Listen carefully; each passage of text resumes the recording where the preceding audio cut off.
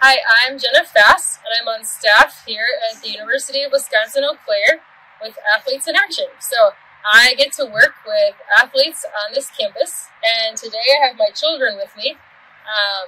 Guys? Hi, I'm Aubrey. I'm Titus. I'm Avery Grace. Thanks, guys. And my husband, Nick, also works with me sometimes here and there. He's not here on the video today, but a little bit about what I do here on campus is I get to meet with a bunch of different athletes. So there's some men and women involved in the ministry, but I prioritize just working with some of the women. So we have women on all different teams. Some of the teams just have a few and some have many. And so I get to actually meet up with those who want to and who are willing and disciple them. We also have a weekly meeting that we have here on Monday nights, and so some students have been really taking big steps in learning how to lead that, so that's been going great.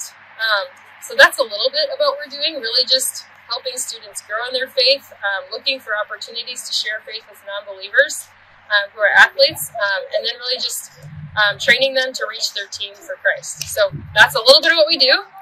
And a few prayer requests. I know we've got a new year that's going to be starting in a few months, and so really just pray for the hearts of those students, those athletes who are not believers. Just pray that there would be open hearts from both freshmen and other athletes who've been on these teams for a while.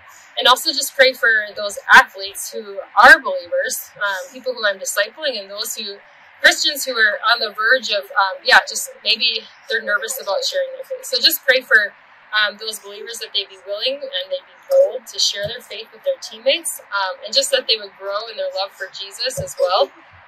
And so, that even as they graduate, just pray that they would be bold and realize that they're given an awesome opportunity as athletes to go and share the love of Christ with those around them.